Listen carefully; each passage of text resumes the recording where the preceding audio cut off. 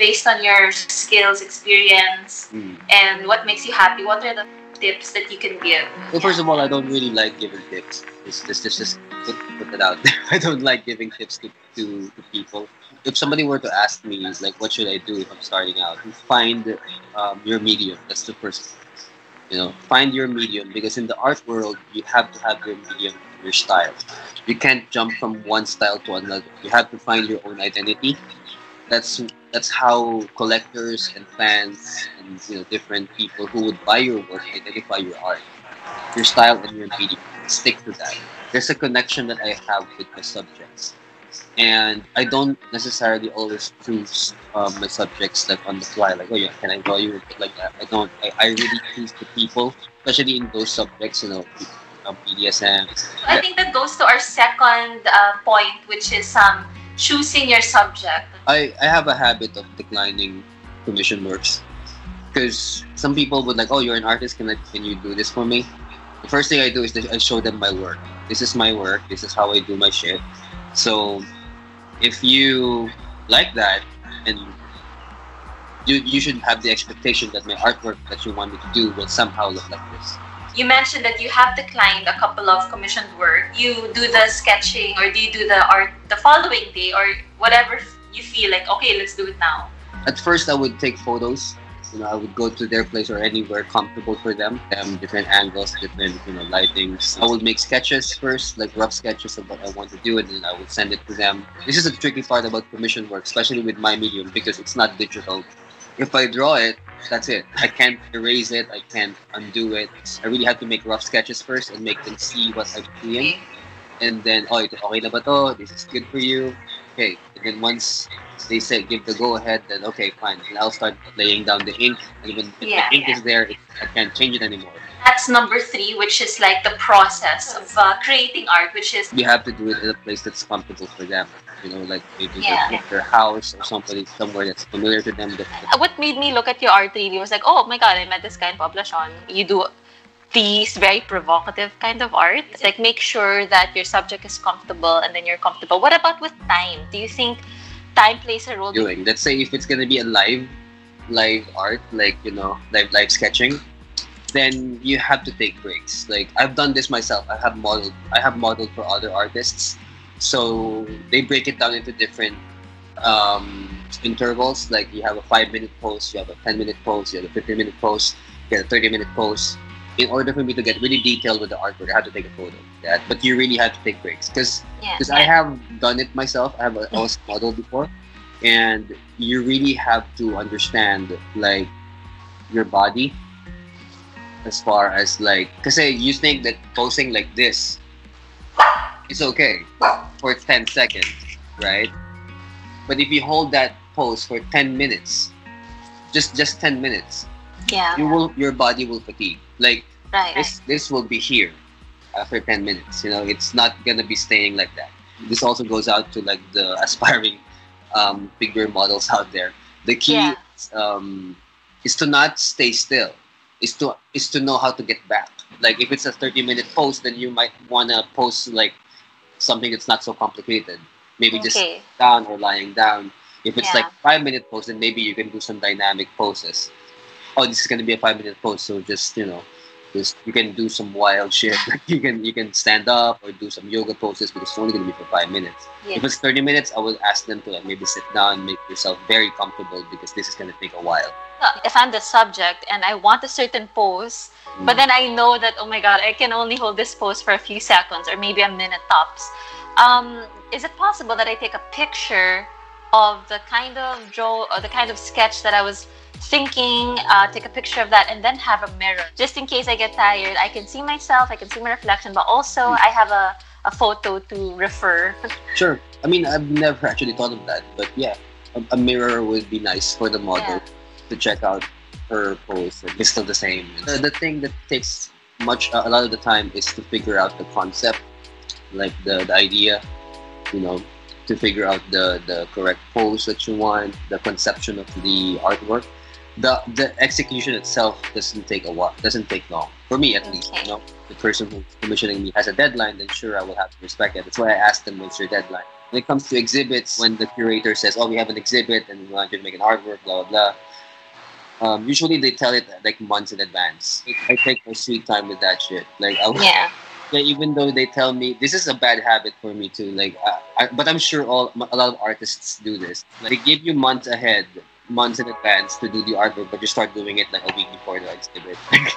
Bad habit that I do. But I really take my time to really figure out my subjects and like the idea, the artworks, and all that stuff, because that's the harder part for me. I don't know if you've ever thought of this. What if you suggested to your subject, okay, we're gonna have a normal conversation, very casual, but I'm gonna keep a phone here and it's gonna be recording us. So let's say the following day or whenever you decide to start the work, you can actually play that video while you're starting to design or while you're starting to sketch. Yeah. And then, you start to remember all those feelings again, your impressions of the person, but a background sensation that you feel, because while you're sketching, all of these senses, all of the conversations that you had is all coming back. So I feel like that could give an extra push to while you're creating art. So I don't know if you've thought about that or if you think that the subject would be open.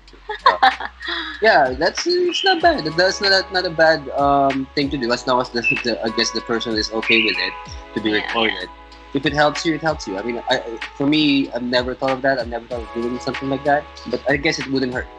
What about food? Because especially with girls, but I don't want to generalize. But let's say, I want to look. We all have different body types, and what we find, beautiful is very, subjective. Can you please make me look like a certain celebrity? But my body is not like that. I know, right?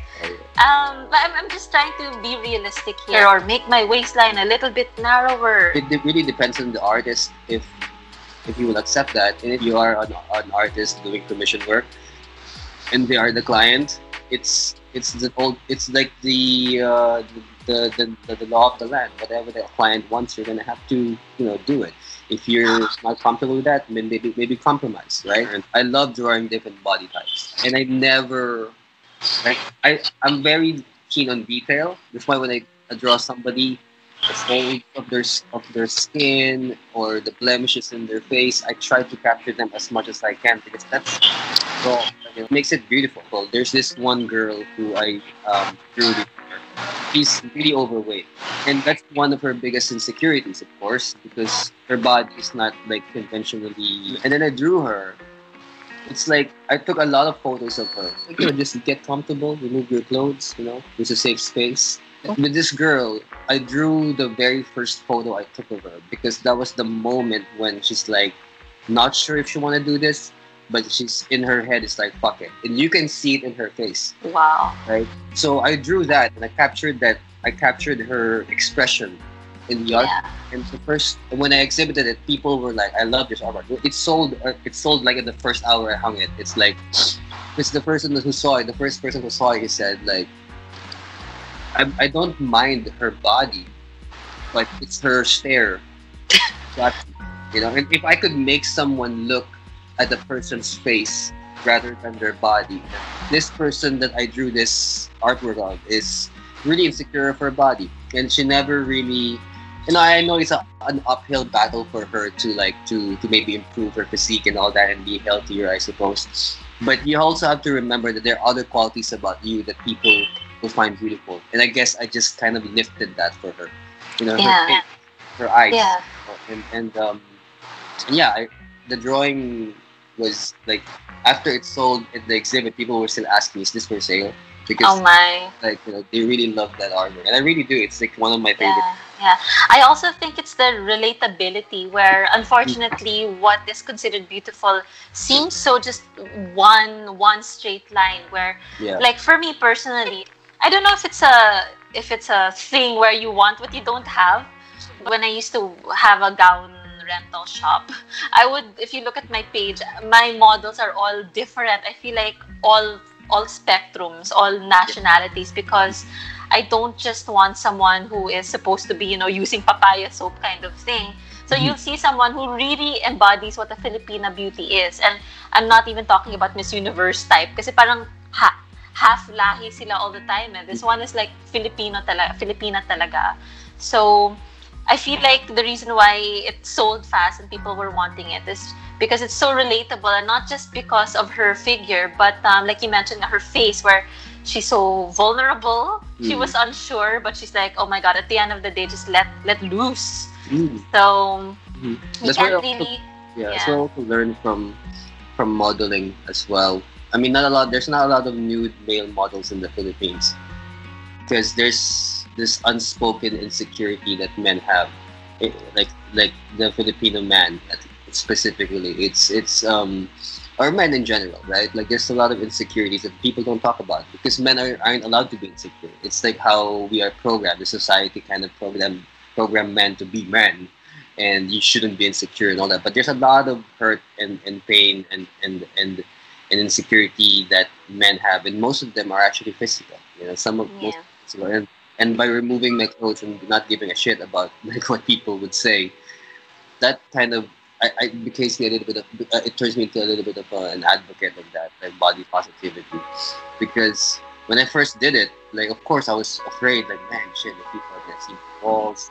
But eventually, when you see these artists make your artwork, your image in their art, and they kind of feed off your image, you start, you know, for the lack of a better term, I felt really beautiful. you felt really accepted because they just kind of accept you. Like the artist just accepts you as who you are.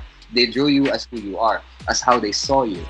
And I guess that's the most empowering thing about being a model for artists, because not a lot of people can get the chance to be appreciated that way. Because there's nobody else who will appreciate your physical attributes, your body, more than somebody who's drawing it. Right now.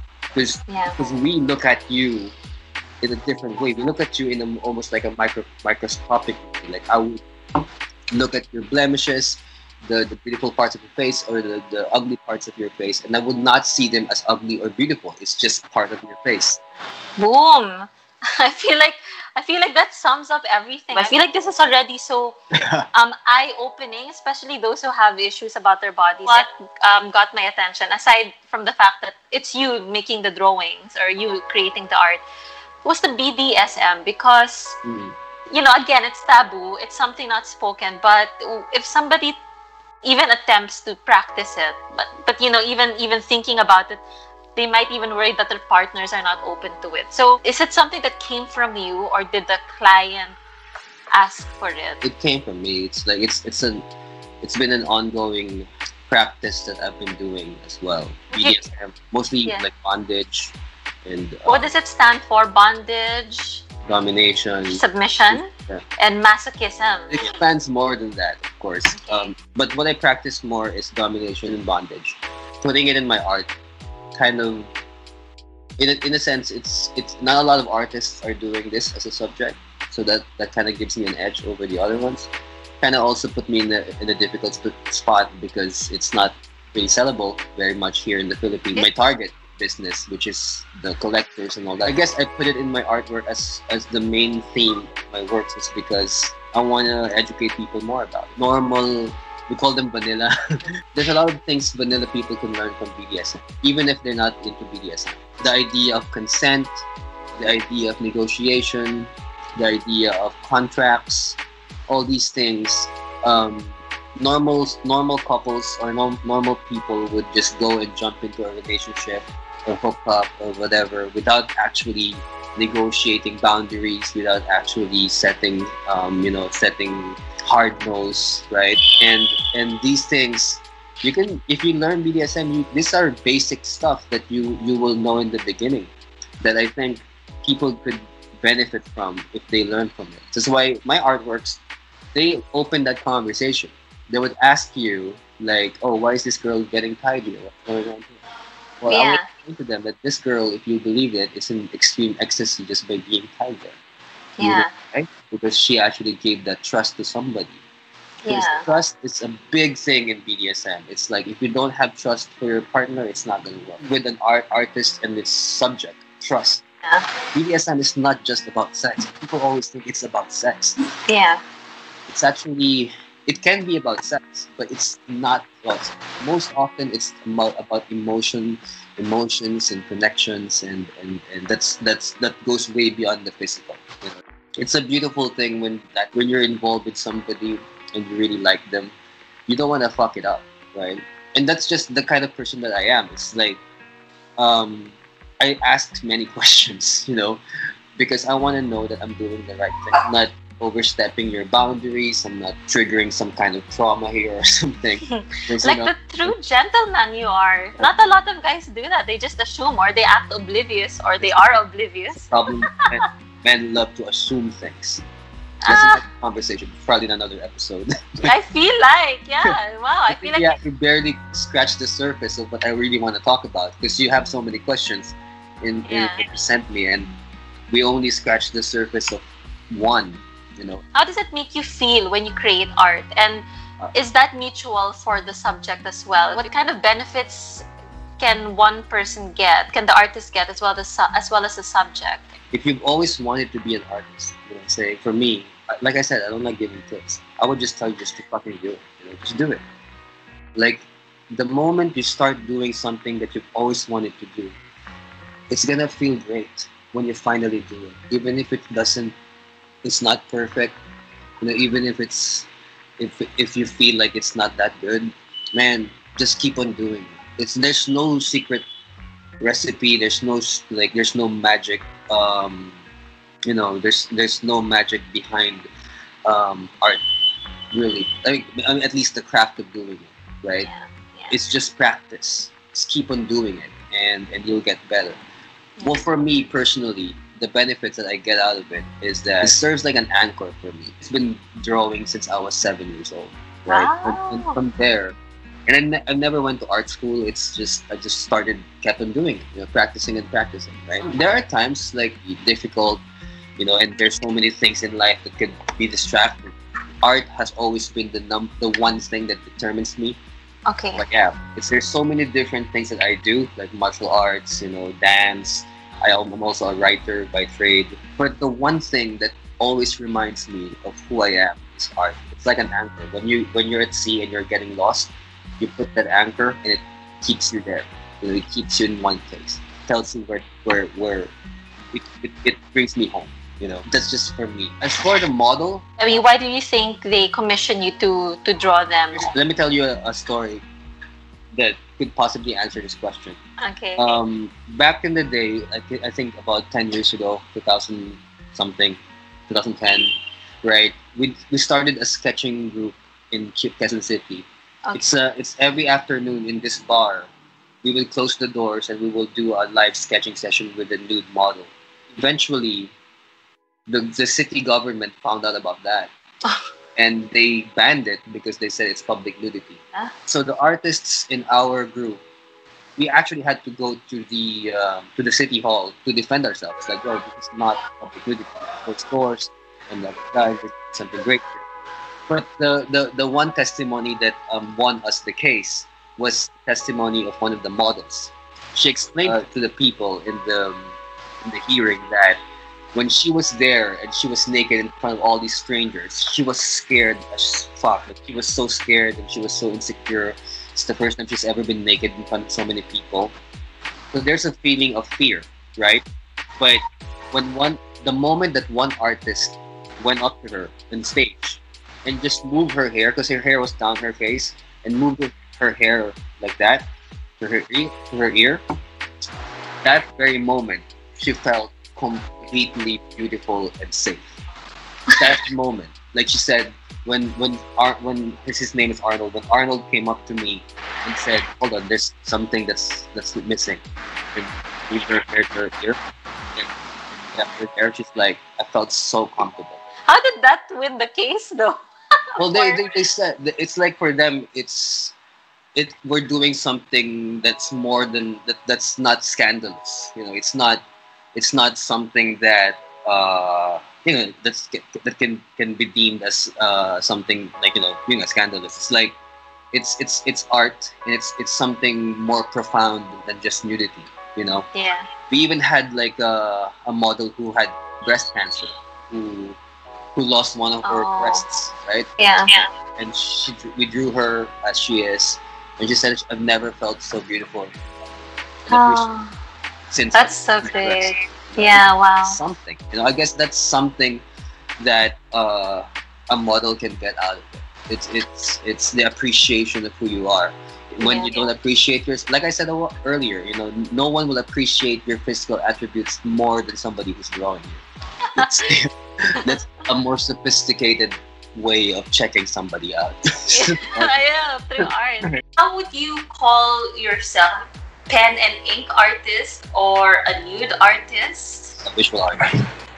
A visual artist. I explore different subjects. It really depends on what I want, honestly. Nude art and portraits that I'm doing. Well, Saan ka na-excite? I get really attached to an artwork if I know the person well.